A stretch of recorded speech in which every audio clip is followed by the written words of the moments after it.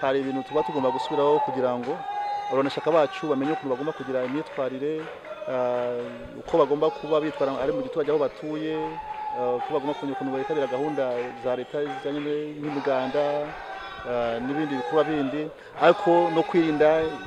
ingeso ziba zitari nziza nk'ubusinzi, abashobora kujya mu tubari bakanywa bagasinda kandi bibujije mu mategeko y'abanyapolitike, abashobora gusanga barwana bakarwanana n'abagore babo cyangwa bakakubita abana. Tubibutsa aya mategeko yose kugira ngo bitware neza, kuko turavuga ati ari ibintu nk'umuntu ku rwego tugezeho tutagombye kumvikana ko mu Rwanda Chaka wa Green Party yakubise umugore we cyangwa yakubise umwana we.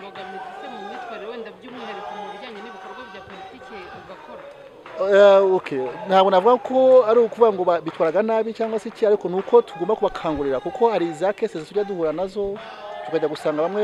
bafashwe kubera na polisi cyangwa se n'iki, wajya gukurikirana ugasanga ari amakosa yabo atari ibibazo bya politiki bazize. So niyo mpamvu tugomba kubagira inama yuko nabo bagomba kugenda bubahiriza amategeko kugira ngo be kuzajya badushora mu bibazo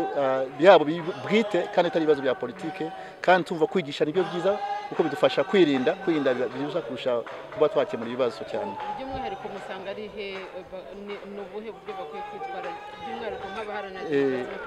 icyambere twavuze yuko bagomba kwirinda imvugo mbi, imvugo za nyandagazi zo gutukana, ndetse abandi kuba barwana nk'uko twavugaga cyangwa se bashobora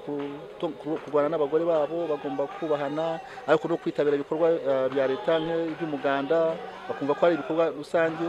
Tukabagira inama no kugenda batinyuka bakamenyekanisha ku nzego aho batuye hose. Ikindi noneho tukababwira yuko nari igihe cy'amatora naho hari amategeko y'amatora adasanzwe bagomba kubahiriza, ariko ari mu gihe cy'amatora umuntu yagiye kuri site y'amatora hari ibyo yavuga n'ibyo atavuga, hari ibigomba kuvugwa n'ishaka ku rwego rw'igihugu nk'ibijyanye no gutangaza amajwi atari mu Rwanda, kuko hari igihe cyabaye ko hari abantu batangiye gutangaza ibyavuye mu majwi y'amatora bimwe batabyemera kandi atari ishaka ryababwiye ngo babivuge, ugasanga birimo kutugora nk'ishaka kugira ngo tugire ibyo dutangaza, abanashaka nabo batangaje ibindi, tukatuma kugira ngo tubigisha discipline kugira ngo bizajye bigenda neza no mu gihe kiri imbere. Mwakomeje kugutangaza ibintu bimwe bavuga yuko election zibwe cyangwa se amajwi yibwe, ariho incidents zagiye ziba. Ni nk'ibyo twavugaga, abarwanashaka babivuzeho ubushize mu matora ari y'abadepite na perezida, ariko ntabwo ari ishaka yari yabivuze. Nibyo twavuga ati iyo ugiye uhagararira ishaka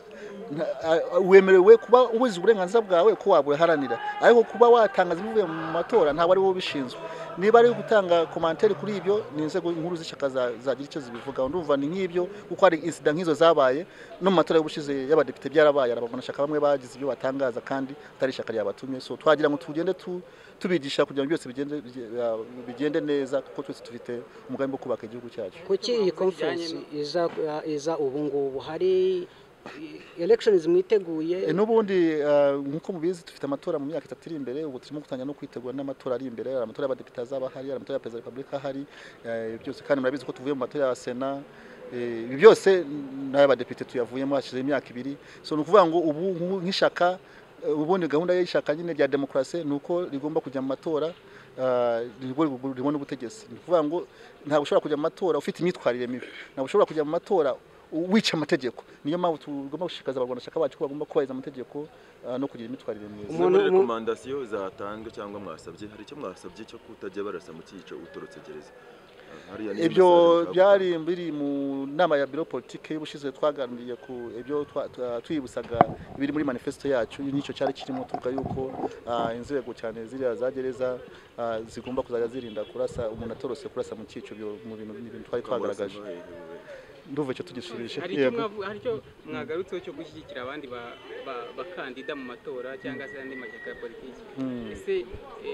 icyo kibazo cyari kirimo nacyo twakigaragaje, twasanze twakigarutseho yuko mu Rwanashaka niba ari umwanashaka nta itegeko riteganya yuko nta mwanashaka ugomba kuba mu mitwe ya politike ibiri icyarimwe, cyangwa se n'ubu ushigikiye ufite ishaka ryawe rifite umukandida mukanya ukajya gushigikira umukandida wigenga, nawe tuvuga ko ibyo nabyo bitemewe kuko umukandida wigenga bafite ideologie yiwe n'ishaka bafite ideologie yayo. Tuvuga ko umuntu agomba guhagarara hamwe, niba atashoboye agasezera mbere yuko ajya handi. Ibyo byose ni ukubikaranya kuko za cases nk'izo zigeze ziba zabaye mu bushize. Honorable mutangiye preps habura y'imyaka 3 muri expecting iki? Tsinze n'ubundi kuko ubundi gukora ni kare, ubu twatangiye gutangira gukora kuko ntabwo wategereza kuzabona umusaruro utakoze. umwaka ushize wose mwawumaze muharanira kubona umwanya muri guverinoma bigeze he byari bagera turacyabirimo ntabwo ibyacu bikorera kuri rishafo gahunda yacu message twarayitanze ubutumwa twarabutanze kandi bwarumvikanye ndetse twavuze no kuri televiziyo y'u Rwanda twumwe na minisitiri ushinzwe itegeko nshinga twavugiye kuri flash televiziyo na flash FM n'ahandi henshi cyane hatandukanye n'abayobozi batandukanye twabivuganye turategereje nta kindi twavuga kirenze icyo basinyiye abantu nyine ariko basinyira abantu bafite n'imiziro ngo muduhizo case ntabwo dushobora kuba twabivuze mu buryo butari bwo twavuze ko ikitakwiriye ni uko muganashaka yasinyira undi muntu kandi afite n'ishyaka yasinyiye urumva icyo gihe abagiye kuba ari ahantu habiri hatandukanye murakoze cyane nitwa Mukansanga Denise ndi trezorier wungirije mu ishyaka riharanira demokarasi no kurengera ibidukikije naturutse mu karere ka Kicukiro. Uyu munsi mwahuguwe ku myitwarire na politike b'abarwanashyaka babashishikariza gutandukanya ibibazo byanyu bwite no kuba mwabyitirira cyangwa se byahuzwa no kuba ishyaka muri guverinoma y'ubutegetsi. Ibi bintu mwabyakiriye mute? Aya mahugurwa aje yarakenewe kuko nk'uko bivuze hari ushobora gufata ikibazo cye bwite akakitiranya n'iki shyaka. Uyu munsi rero batweretse ibibazo byawe bwite uko ugomba kubyitwaramo n'ikibazo wagize kubera ishyaka. Ibyo byose ni ibintu twabashije guhugurwa turabisobanukirwa. Uyu munsi niba uri umugabo yagukubise cyangwa nawe bamukubise wenda ugiye mu butabera bitangiye kwitwa imvo za politiki utavuga n'umwe n'ubutegetsi. Uyu munsi wabyitwara mute nyuma y'amahugurwa biramutse bibaye wenda twifashishije urugero? Ngewe ubu ngubu kubera ko hari amahugurwa nafashe dufata urugero umugabo ampohoteye cyangwa nanjye nkamuhohotera naba nzi amategeko ashobora kundengera n'amategeko yarengera wa mugabo. Ntabwo ikibazo cyaza cyitwa impamvu za politiki, cyaza cyitwa ni impamvu zihariye. Impamvu navuga ko ari impamvu zihariye kuko aya mahugurwa yadusobanuriye batweretse ibibazo bya politike n'ibibazo byawe bwite. Kuko nujya gufata ni ikibazo cy'ihohoterwa ntabwo ari ikibazo cya politiki. No mu buzima busanzwe niyo birebye bihita bisobanuka ko ni ihohotera. Buri mu buzima busanzwe bwacu bw'igihugu tuzi ihohotera, tuzi n'ibibazo bijyanye na politiki. Ubu rero nk'umunyamuryango wa Green Party yarangije gusobanukirwa ihohotera ryo hanze ya politiki n'ihohotera riri muri politiki hagati. Nge rero ntabwo nabifata nk'ihohotera ahubwo ntabwo nabifata nk'ikibazo cya politiki, nabifata nk'ihohotera. Nkamenya aho nshobora kubariza muri bya bindi bijyanye n'ihohotera naho nabariza muri cya kibazo kijyanye na politiki. Nk'abanyamuryango b'ishyaka ryo muri opozisiyo muhura n'izi mbogamizi se bijyanye n'ibyo hohotera? Ngewe ubu ngubu navuga nk'aho ntuye nta hohotera mpabona kuko nubwo mu minsi ishize byabagaho ariko ubu ngubu kuko bamaje kubona ko ibitekerezo byacu ni ibitekerezo biri mu murongo. Natwe baradukeneye ngo tuze dufatanye n'abandi kubaka igihugu kuko ibitekerezo dufite ntabwo ari ibitekerezo bisenya igihugu ahubwo ni ibitekerezo biza kunganira ibyari byarakozwe tukabasha kuba mu murongo umwe tukabasha kubaka igihugu dushyize hamwe. Nge ntabwo nigeze mpura nayo.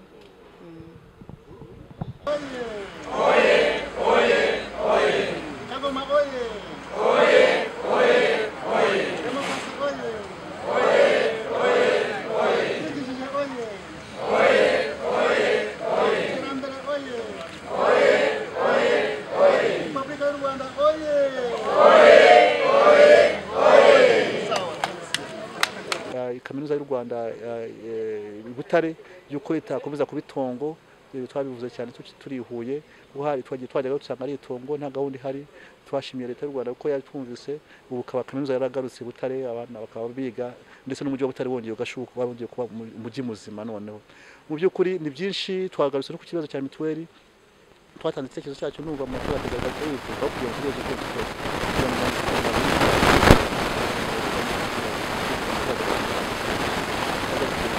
kuvuga ngo ni byinshi twavuze yuko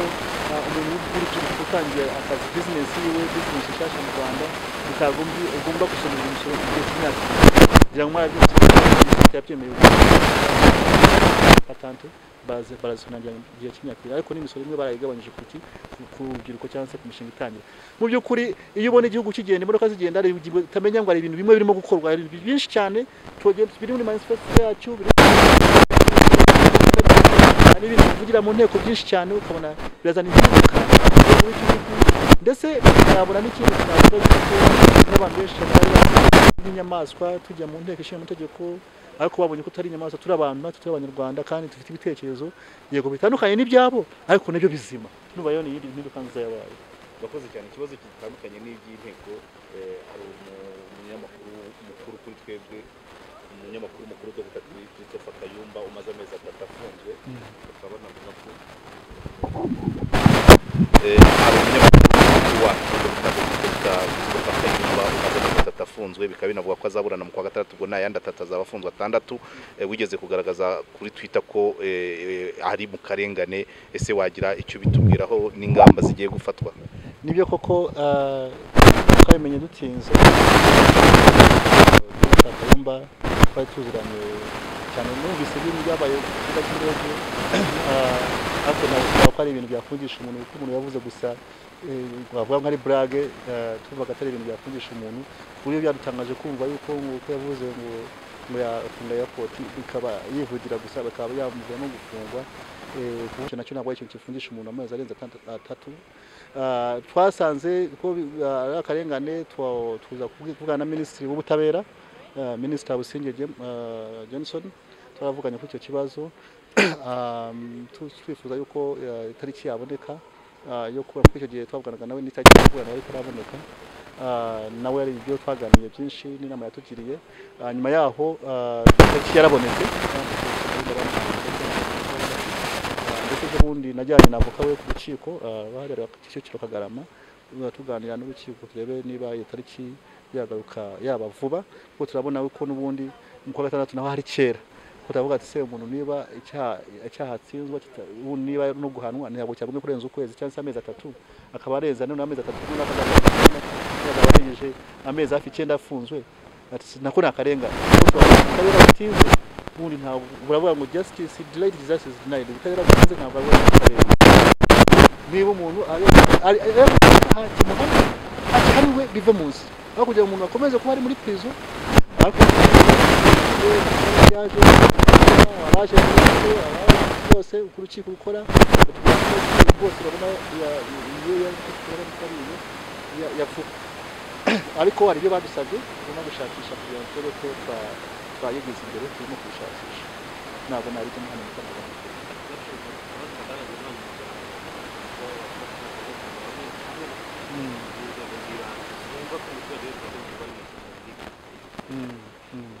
niba wenda hagiye kuba kongere igiye kuki usanga ko abaturage wenda bafungishwa bavuga bati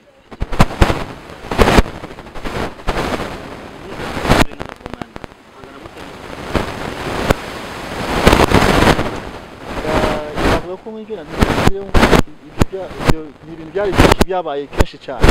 ariko ubu navuga ko mu by'ukuri bigezeho inamuka cyane ntabwo tuteje impungenge cyane kuri iyo mbere ariko ntabwo bibura mu nzego z'ibanze abantu bamwe abantu tugeze kujya zaburera bakatubira mu Kiliziya nimwe ngo ni Gatolika ngo nishakani rimwe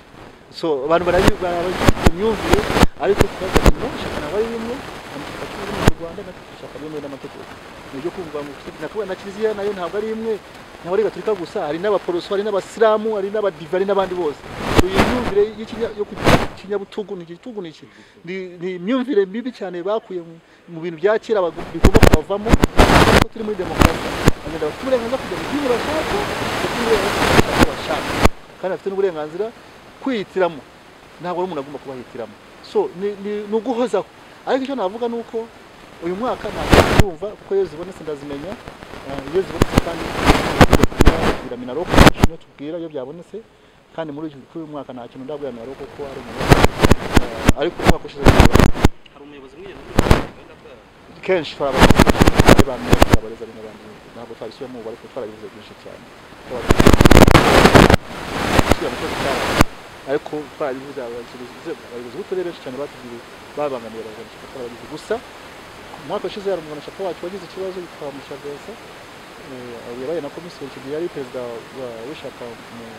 mu ntara y'Uburengerazuba abantu bacu bamenye amategeko kuko twabonye ko ikibazo cy'imyitwarire y'abanyapolitike kirenze abarwanashyaka bacyagukize no kurwego rwa baministiri. Dr. Mwatubwiye bimwe mwasabye bikaba byarakunze byaragezweho ariko muri biro politike yashyize mwasabaga ko ikintu kijyanye n'inkunga y'imitwe ya politike kigomba guhinduka nibura iturutse hanze bakayemerera kuko n'igihugu nacyo kibona inkunga ziturutse hanze. Hari ibindi bintu mwakoze kuri icyo kintu nawe ko mugemeje hano muri Kongo? Ikijyanye n'inkunga ikintu dushyiramo imbaraga cyane ubu ni uko twifuza yuko leta yagira ikintu igenera imitwe ya politike icyo cya fonctionnement gifatika kuko nta gihari nk'uko mubizi leta iteganya gushyigikira imitwe ya politike ikishije muri forumu ariko muri forumu amafaranga avayo nayo gukora amahugurwa gusa kandi nayo yarebye ni amafaranga atagera kuri miliyoni 10 ku mwaka kuba urebye nk'ishyaka rya politike ntabwo ari amafaranga ntabyo bahura nabyo kuko buri inzego z'ibanze zamaze gusobanukirwa umutwe wa opozisiyo icyo ari cyo. Hanyuma uyu munsi babahuguriye kugira imyitwarire myiza ku buryo n'uwagira ikibazo wenda niba bakubise umugore bakagufunga bitakwitwa ko ufunzwe impamvu za politiki ari ibibazo bya politiki cyane ibi bintu byakiriye twabyakiriye neza cyane kuko akenshi na mbere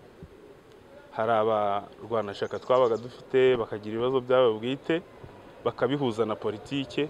kandi bitari ngombwa ugasanga yasibye umuganda yasibye irondo yasibye gahunda za leta ariko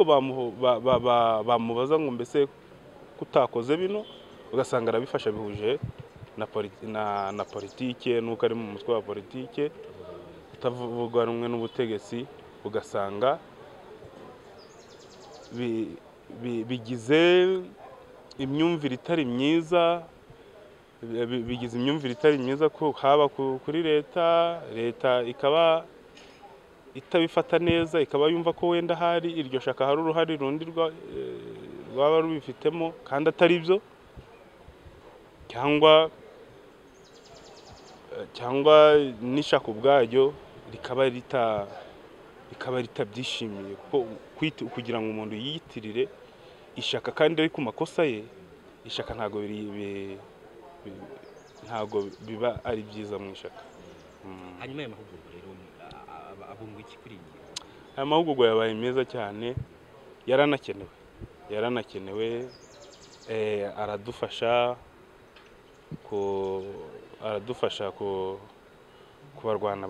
kubarwanashyaka bacu